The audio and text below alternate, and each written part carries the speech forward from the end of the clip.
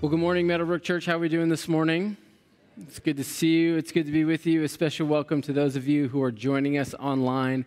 I did not know coming in this morning that I was going to have to exercise for the entire church body twice.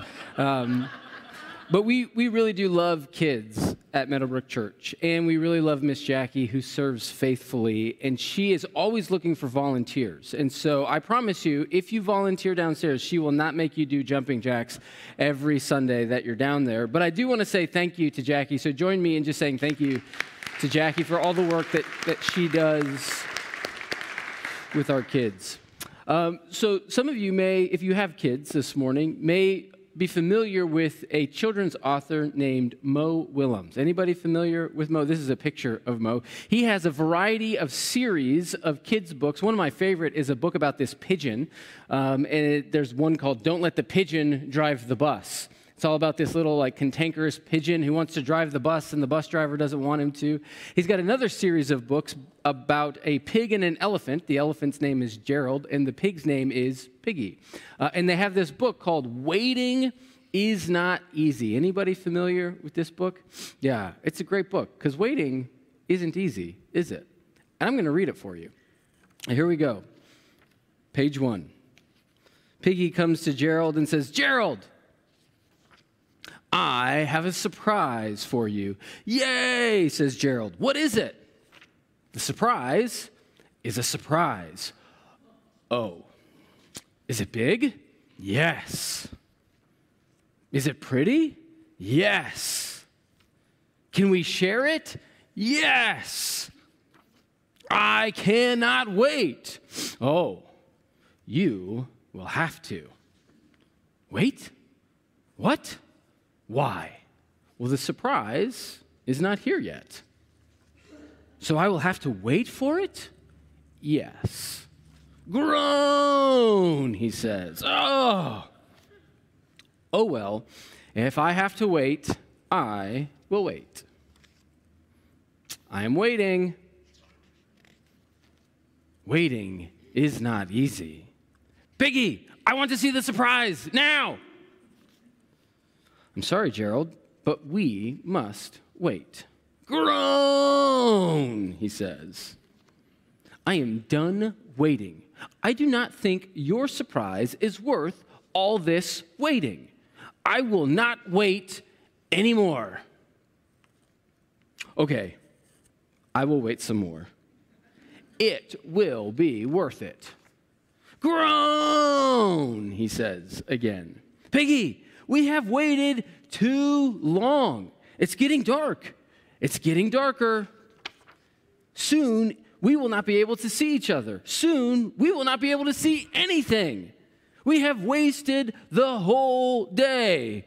"Well, we have waited and waited and waited and waited. And for what?" "For that." This was worth the wait. "I know," says Piggy.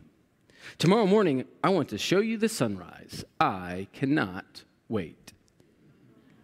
Sometimes waiting is hard, isn't it? Anybody identify with that? Any kids identify with that this morning? Yeah, sometimes waiting is hard. Now, the reason I took time to read you that book wasn't because I didn't know what to say this morning. What's interesting is the second half of Romans 8, in some ways, parallels this book, meaning the second half of Romans 8 opens up with Paul identifying that our world is full of hardship. He says in verse 18, "I consider that our present sufferings," meaning we are all going to face hardship in life. We're all going to face difficulty. We're all going to face pain and suffering. But he says our present sufferings are not worth comparing with the glory that will be revealed. Meaning one day the glory of God will be fully revealed, and all of the things that we experience in the here and now that are difficult will be overshadowed by the glory that God reveals. And there will come a day when our pain will actually pale in comparison to God's glory. Paul says in 2 Corinthians 4, he says that our pain in the here and now is actually light and momentary when compared to the eternal glory that will far outweigh all of it.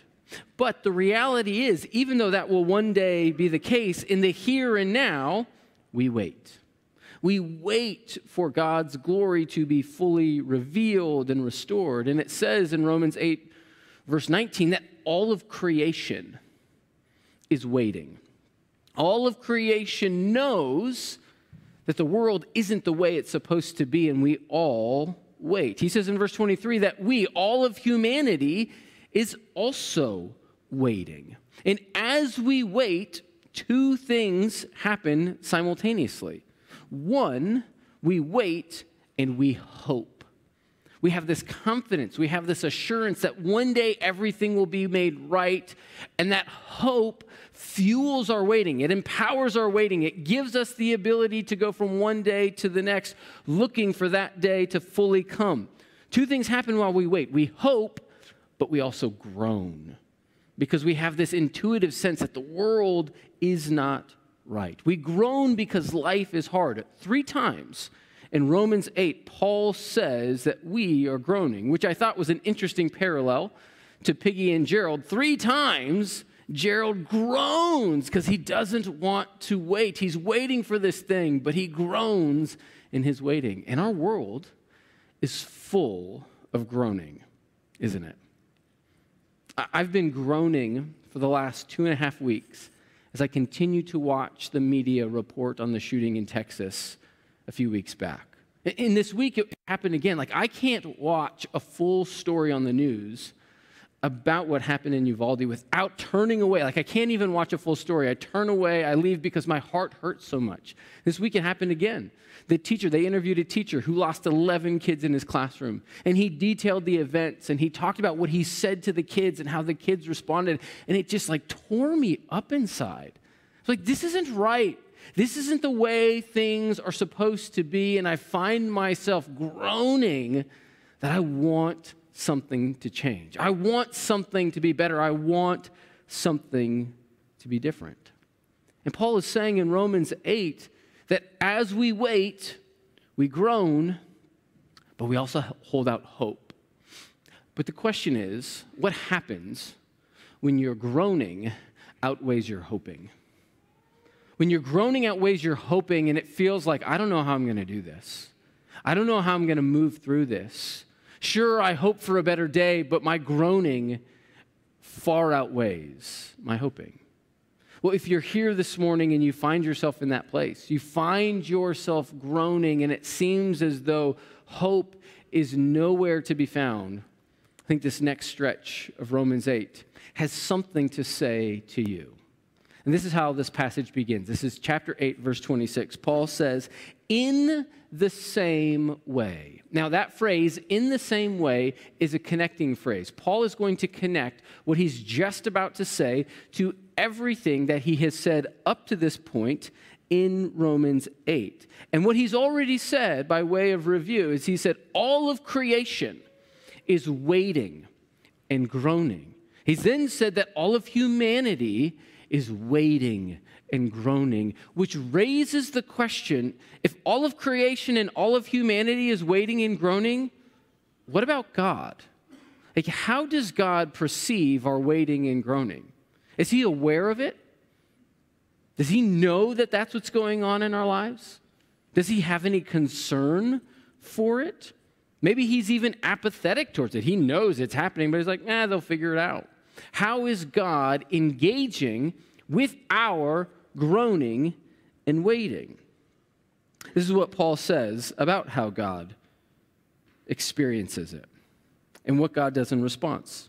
Again, in the same way, he says the Spirit helps us in our weakness. Now, what's interesting about this verse is that God names the Spirit, Paul names God in terms of the Spirit in this moment. He doesn't name God in terms of God the Father, nor does he name God in terms of Jesus Christ, but he names God in terms of the Holy Spirit. In part, he's doing that because one of his main emphases of chapter 8 is to highlight the role and the work of the Holy Spirit in our lives. And you see that that's one of his main emphases in chapter 8 when you compare how he uses the word Spirit referring to God through the first part of the book. If you go back and read chapters 1 through 7, Paul will use the word Spirit in reference to God 4 times in those 7 chapters. In this one chapter, chapter 8, he will use the term Spirit in reference to God 21 times, highlighting the role of the Spirit in your life. So he's trying to show that awareness of and engagement with the Holy Spirit should be a normal part of the Christian life, which for some of us, depending on how we were raised, we might have this view of the Holy Spirit that he's kind of like the crazy uncle of the Trinity, right?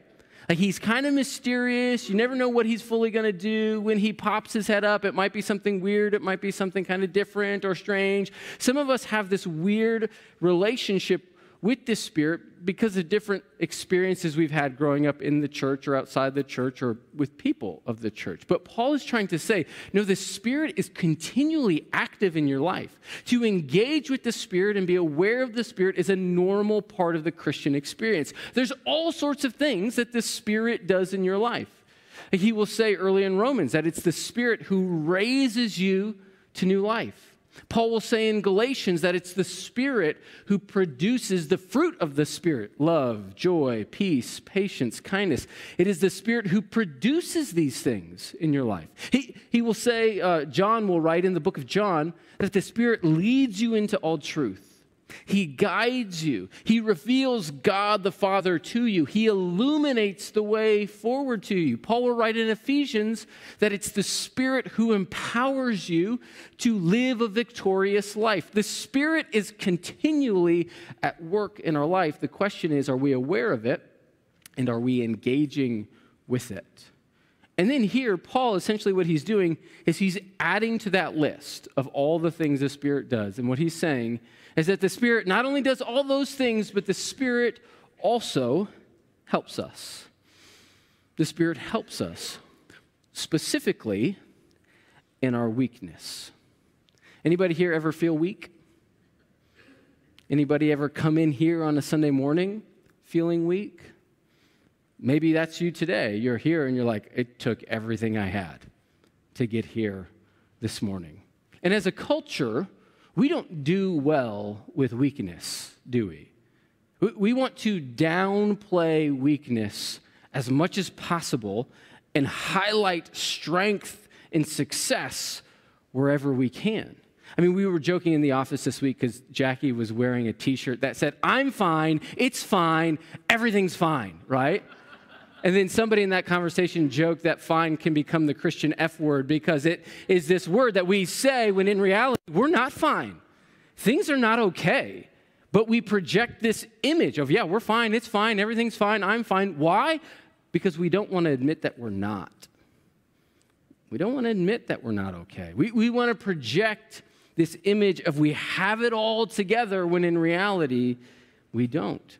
And the New Testament actually tells us and calls us and challenges us to embrace our weakness. We want to minimize it, distance ourselves from it, but the New Testament actually encourages us to embrace it, which for some of us this morning, you might think like, I would rather die than embrace my weakness. There's a Spider-Man movie, and if you're a Spider-Man fan, you might be thinking, well, which Spider-Man movie? Because in my adult lifetime, there has been like 3 iterations of Spider-Man. There's been the Tobey Maguire Spider-Man, the Andrew Garfield, and the Tom Holland Spider-Man. Well, this was in 2012. This was the Andrew Garfield trilogy. The villain in the movie is an evil scientist, because it's always an evil scientist. And this evil scientist wants to create a serum that he can inject in himself and become this superpowered lizard man. And the reason he wants to do it is he wants to become powerful and strong and rule the world with his mighty strength. And there's this scene in the movie where he's preparing the serum and he's getting ready to inject it. And one of his lab assistants is like, why are we doing this? Why are you doing this? And he said, humans are weak. Why be human when you can be so much more? See, when we deny our weakness, we deny our humanity. And the scriptures say that the thing that God wants us to do is fully embrace our humanity. And one of the ways that we do that in the here and now is we do it through embracing our weakness. And what's interesting about that example of Spider-Man is when you contrast it with another story, the Velveteen Rabbit. Anybody remember that? The Velveteen Rabbit sends a very different message. The Velveteen Rabbit is a story of this bunny, this stuffed bunny that was given to a young boy at Christmas. And the question that this rabbit is trying to answer in his life is, what does it mean to be real? How is it that one becomes real? And in this story, the rabbit is in this conversation with a horse. And the horse is tattered and beat up. It's an old toy that has been around for the long time. And the rabbit is pristine and new and shiny and put together. And the rabbit is asking the horse about what it takes to become real. This is the conversation. What is real? Asked the rabbit. Real isn't how you are made, said the horse. It's the thing that happens to you when a child loves you for a long, long time. Not just to play with, but really loves you. Then you become real. Well, does it hurt? Asked the rabbit. Sometimes, said the horse. It doesn't happen all at once. It takes a long time. And that's why it doesn't happen to people and toys who break easily, have sharp edges, or who have to be carefully kept. That's reference to other toys that were mentioned earlier in the story. So generally, by the time you're real, most of your hair has been loved off. Your eyes have dropped out. You get loose in the joints and are very shabby. But these things don't matter at all, because once you are real, you can't be ugly except to people who don't understand. And what's interesting about that is there's this call there to embrace your weakness. Embrace the pain and suffering, because we know that there is one who loves us in the midst of our pain and suffering. And this is what Paul is saying, one of the things the Spirit does. The Spirit helps us in our weakness. And in our weakness communicates the love of God to us as we walk through the difficulty and the hardship of life.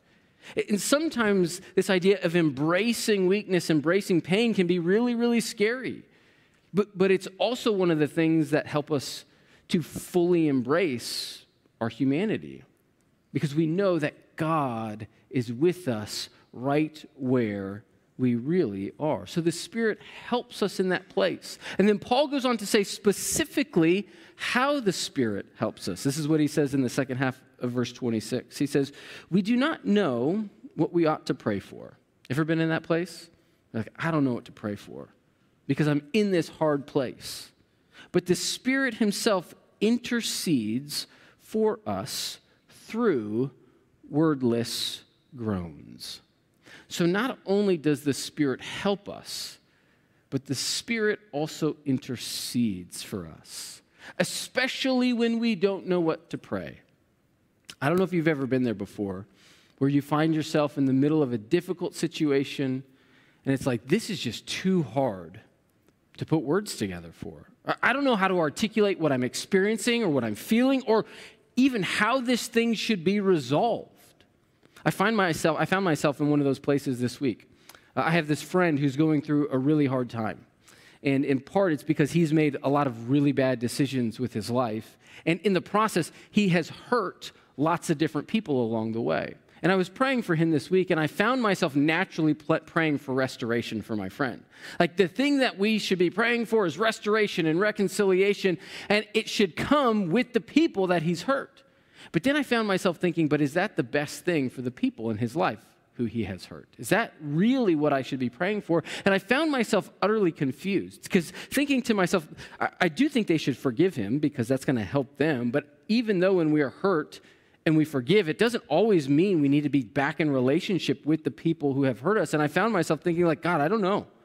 Like, I don't know what's best here. Like, I found myself sitting in this pain that wasn't even mine, just utterly confused, saying, how do I pray for this? How do I pray for healing? How do I pray for restoration? What does that look like? How do I move forward? And my prayer in that moment was, God, I don't know.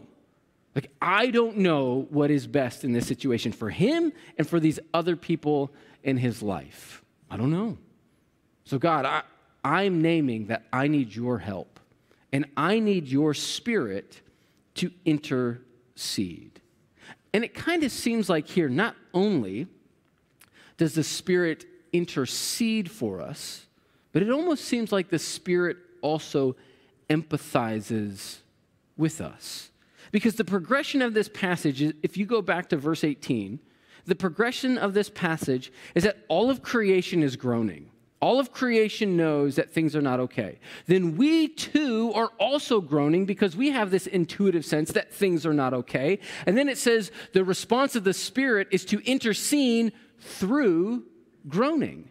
There's this sense in which the Spirit steps into our groaning, picks up our groaning, and brings that groaning before God. The Spirit groans with us. We asked the question earlier, how does God engage in the groaning and waiting we experience? Well, he empathizes. He identifies. He enters into the pain, the suffering, the grief, the groaning of this world, picks it up and takes it to the Father. You see this all over the place in the Scriptures, right? Sometimes people think God is distant and detached and removed. But regularly and repeatedly, the Scriptures paint this picture of God who comes near. I think it's Psalm 34 that says God is near to the brokenhearted. He comes near to those who are in pain. He comes near to the broken. You most vividly see this in the person of Jesus, who steps into our world. He takes on flesh. He takes on humanity. He shows us what it means to be fully human. And one of the things he does as he is fully human is he dies the death we should have died. He dies this death on the cross where he takes all of the brokenness of the entire history of the world on himself. He takes all of the sin, all of the suffering and death that comes as a consequence to sin, and he takes it on himself. He doesn't keep himself removed, but he steps into it, showing us how to navigate through it, ultimately to give us hope that there's life on the other side of it. And on the cross, he cries out to God, my God, why have you forsaken me? Jesus picks up our groaning in his earthly ministry. The Spirit picks up our groaning and intercedes on our behalf. So if you're here this morning and you're in that place and you're just like, oh, I don't know what to say. I don't know what to do. You can take solidarity in the fact that the Spirit is groaning with you and taking your groans to the Father.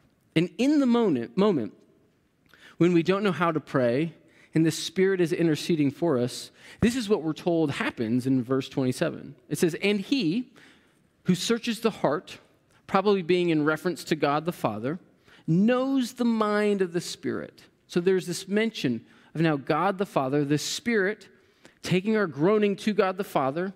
God the Father now, it says, is one with this mind of the Spirit. There's this synergy between Father, Son, and Spirit. They're one in community, and they have this sense and solidarity of what's going on together. He knows the mind of the Spirit because the Spirit intercedes for God's people in accordance with the will of God. The Spirit picks up our groaning, takes it to the Father, and says, I want you to do your will in this person's life. Well, the question is, what is that? What is the will of God? And why would the Spirit be asking for God the Father to do his will in our life? What is the will of God? You ever thought of that? Sometimes we picture it as this divine, theological, magical code. That if we can crack the will of God code, all of our answers, all of our questions will be answered, and we'll have everything we need to navigate life without any issue. And there's all sorts of ways, which I don't think that's what the will of God is. If you read through the Scripture, sometimes it says the will of God is to save and to sanctify. The will of God is to redeem and restore. There's all sorts of different ways that you can define and detail out the will of God. But here in Romans 8, it seems as though the will of God is defined in terms of doing what is good in somebody's life. Because this is where Paul goes next in verse 28. He says, and we know that in all things, God works for the good of those who love him, who have been called according to his purposes. Essentially, God desires to do good in your life. Which means even in hard times, God, through his Spirit, is at work to do good in your life. Perhaps you could say it this way, that God works for our good even in our groaning. God works for our good even in our groaning, which means verse 28 is a wildly powerful verse because it means even in your darkest moment, even in the depths of despair, there's hope. There's hope that God is at work through his Spirit to do good in your life. Now, even though verse 28 is wildly encouraging, it's also a verse that is oftentimes misused. Sometimes it's used to just gloss over people's pain. Right? Oh, don't worry about it. Things are going to get better because God's at work for your good. Well, tell that to somebody whose business just tanked and they had to file bankruptcy and they lost everything and they're hanging out of business on their business door and they're just like, I literally have nothing. What's good in this? Sometimes this verse is also used to kind of unintentionally misappropriate people's expectations. Because sometimes it's like, hey, the reason why this business failed is because God wants to give you another one, and it's going to be super successful. Bad things are happening, so good things can come. I mean, there are even preachers and pastors who use that platform in their preaching to say that God is always going to do good things for you, even when bad things happen. But I don't think the emphasis here is about your circumstances. Meaning, I don't think the good that God is doing here is about your circumstances. It's less about your circumstances, and the good that God wants to do in your life is more about who you become. It's less about giving you great circumstances, and it's more about who you become, because the very next thing he says is in verse 29, for those God foreknew, he also predestined. Which is this wildly massive, somewhat controversial theological topic, which could be God choosing some people on the one hand, right? God chooses those who are in the family of God. That's one way we could think of predestination. But you can also think of predestination as though God has this destination in view, that he is determined beforehand. Like when you go on a road trip, you predetermine your destination. You are predestined to go to a certain place because you've planned a trip to that place. And the destination that God has chosen for you, he says, is this, to be conformed to the image of his Son, so that he might be the firstborn among many brothers and sisters. That God's desire is that we would become like Jesus, that we would be conformed to the likeness of Christ. He has in view that this world is headed somewhere, that the glory of God will be revealed, that we too will be glorified, and we will be conformed to the likeness of Jesus. The good that God does in your life isn't so much giving you everything you want and giving you ideal circumstances, but it's shaping you into the person he desires you to become. I remember my first couple years of ministry as a pastor were super challenging, super difficult. The first 2 years were just like gut-wrenchingly hard. I found myself multiple times thinking like, what did I sign up for? Why am I doing this? The staff that I was working on there was no synergy with me and them. Like I found myself like disagreeing with the philosophy of ministry and how we were approaching ministry. And I always felt like the odd one out. And I was thinking like, God, like what is this? Why am I doing this? There was even an individual in our church in that season who was trying to get me fired and not have a job. And I'm the type of person who likes to wake up early. Like I love getting up at 5:30, make a cup of coffee, do some reading, get up before the world gets up. I remember 2 summers into this job, it was 8 o'clock in the morning and I was still in bed.